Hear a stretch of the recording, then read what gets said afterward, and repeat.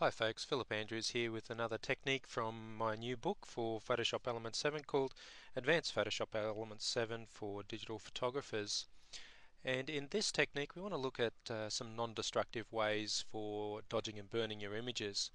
Most of you, if you've been working with Photoshop Elements for a while, will realize that we do have some dodge and burn tools situated with the sponge tool in the toolbar or toolbox here. The burn tool in particular, photographers are quite familiar with because we used to use it when we were working in the darkroom, and it allows us to burn in or darken specific areas of our image. In the tools option bar, we also have the ability to select specific ranges of tones that we can actually work with when we're doing this burning. One problem with working this way is that it's actually destructive. In other words, we're changing the pixels of the original image. Notice we're just working on the background layer. You can see it here in the layers palette. So when we burn in areas like this or switch to the dodge tool and then lighten areas using the dodge tool, we're actually making changes to the original pixels in our image, which is called a destructive enhancement or editing change. Now, we prefer not to do that. Professionals don't make changes to their original pixels. They want to keep those original pixels in their virgin state for as long as possible.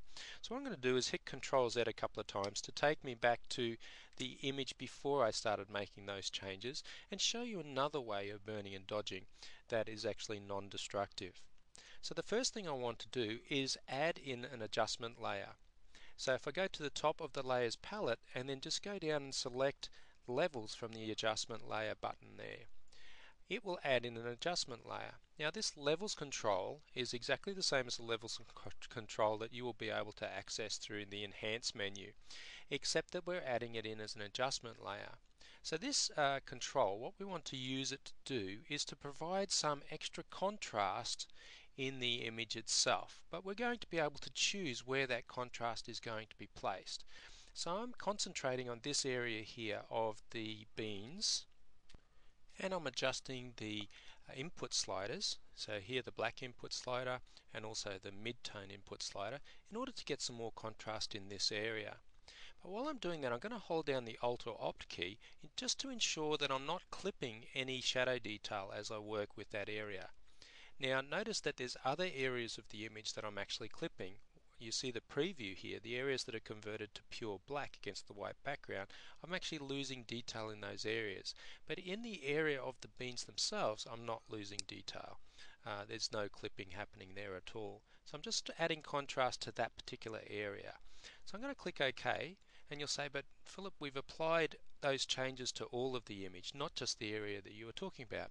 You're right. And notice that with the adjustment layer, we actually have a mask associated with the adjustment control, that levels control, and it's using this mask that we can actually control where these changes are made. And this is the key to a non-destructive approach. So I'm going to select the mask itself and then go up to Edit and down to Fill, and it will fill the layer. I'm going to choose black to fill the layer. Notice it's white at the moment and the effect is being applied to the whole of the image. Watch what happens to the preview when I click OK and fill the mask with black. The levels effect is removed from the picture that you see. Now the levels control is still there, but because the whole of the mask is filled with black, we've hidden the effect that it was having on that picture.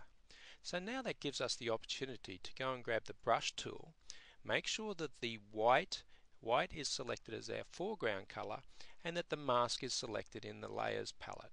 Once we've done that, we can then go in and paint on the effects of the mask just in the area that we're working with. So in this case, we want to paint on the effects of the mask just over the beans, just over the parts of the image that we wanted to make the changes in contrast to. So we want this area to be, I guess, our focal point.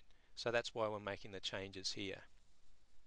So you can see the change in that part of the picture. We've got more contrast in that area of the picture. Now what about if we want to darken up the areas around that set of beans? Well, let's add in another levels adjustment layer. This time I'm going to drag down the white output option, which will actually darken our highlight areas. I'm also going to drag the middle input option up towards or over towards the right hand side, which will darken down that area as well.